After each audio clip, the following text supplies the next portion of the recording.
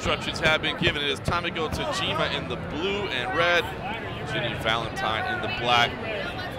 Tomiko certainly will be hungry for that first win. Meanwhile, Valentine a little bit under the weather, but re-energized. Oh, shot to the head. Early on there, what's going on?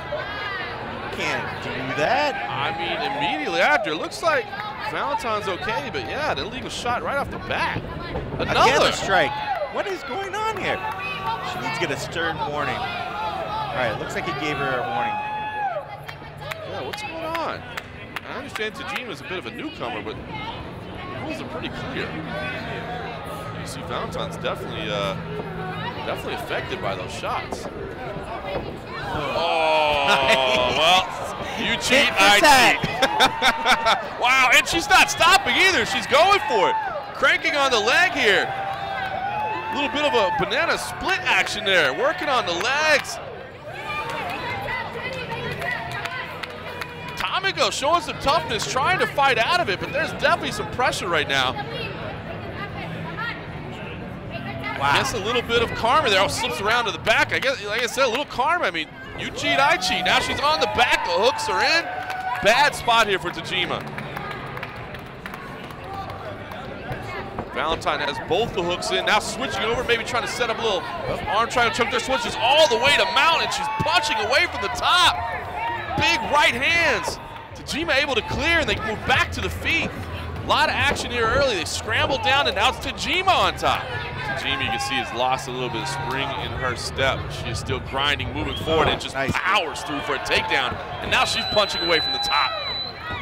Big shots to the body. Look, Valentine, look at sneaking the leg up there. Maybe an omoplata on this left arm. She's grabbed the ankle as well. That's got to put a lot of pressure on her. And a lot of extra torque in there.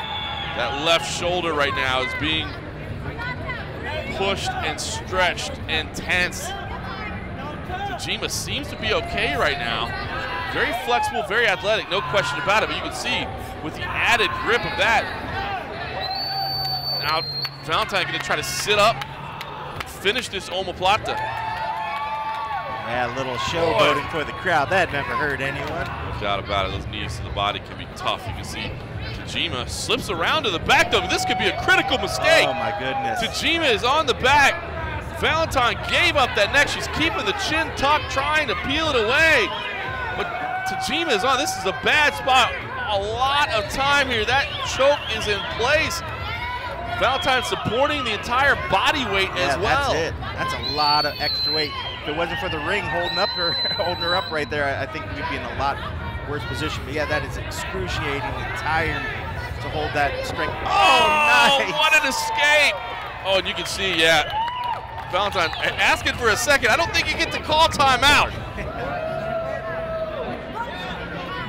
I think Valentine is absolutely exhausted. She impressed us with her early work, but now I think that illness is finally taking its toll. I think you're right. It's got to be tough. It's a commend her for being able to fight through 2 rounds, you know, at that particular pace. But yeah, I think we're starting to see the tiredness from the sickness coming in there. And if there's a time for Tajima to really push it, this would be the time to get that strength, make the push. It's got to be now. Valentine steps over to mount. She's got wrist control, thinking about a potential submission on those arms. Steps over with the left, putting pressure on that neck. She will have the arm bar there if she can extend the limb. The belly down arm bar. Maybe bail out on that with time winding down. Probably just wants to ride this out, keep control, keep herself out of trouble. Yeah, getting a nice little face crank there. A little pressure on the jaw of Tajima.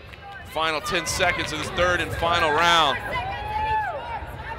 Battling through, can anybody pull off something spectacular? Both looking to control the neck. Bell sounds, that is the end of this. And once again, Valentine not exactly wanting to give up. Ladies and gentlemen, here is your winner by unanimous decision, representing the black team, Jenny Valentine.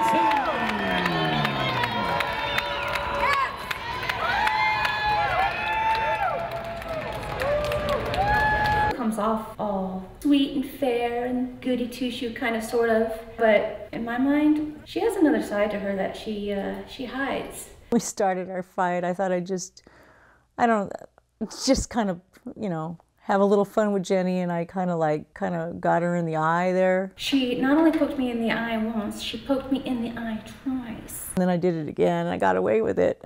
She wasn't very happy with me. You know what? If you're going to play dirty or start dirty with me, you're going to get what's coming. She kicked me in the crotch, which I thought that was like, you know, so uncalled for. I don't know why she had to do something like that. We don't tolerate that. That's not a normal move you do.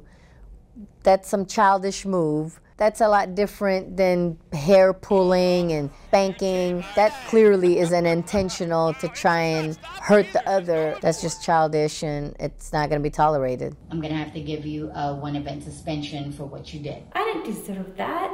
I mean, like I said, she poked me in the eyes twice. It happens. It's not really sportsmanlike, but I don't think she should be suspended. I think that she needed to be like disqualified. I was hoping it would be over right then and there. She was doing these poses and being cocky, which really made it even worse for me, that she was holding me down and doing these weird cocky moves on me. I had to make a statement to her, basically.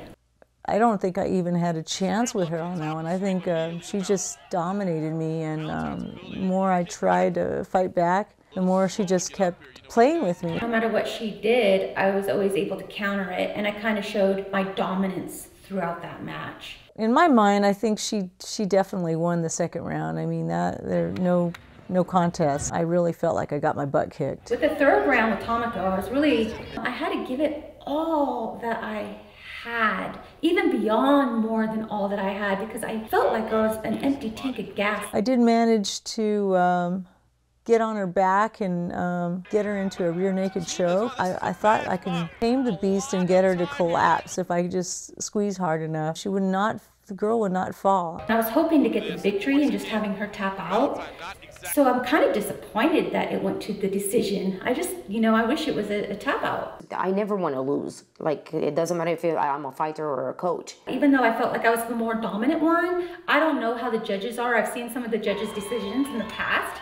So it could be anything. Honestly, I think in the judge's decision for that match, I kind of thought that she probably won that one just because it didn't seem like anything I did to her was even affecting her. Ladies and gentlemen, here is your winner. It's really hard to stay there as a coach with your fighter waiting for the judge's decision. Like, that's excruciating, literally. So now I know what Leon feels every time, and more with me, it's like pretty much eating his heart, like half. By unanimous decision. It's a very, very just, you're like, just say it already and let's be done with it, Representing the black team, Jenny Valentine.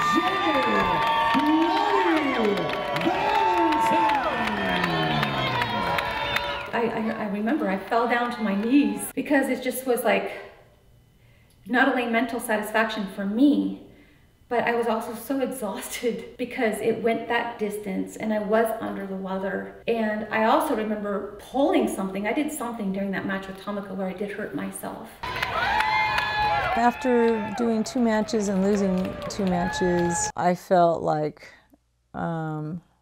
maybe I need to have a fighter that's more equal to me instead of these veteran fighters that have had a lot more experience. So in a way, I thought it was kind of unfair for me to be thrown in with these experienced fighters and not have a chance. It is frustrating because I want to win, and to lose 2 in a row like that, I feel like I just feel like a big loser. And so with each, I keep thinking, okay, maybe in the next fight I'll do better. Jenny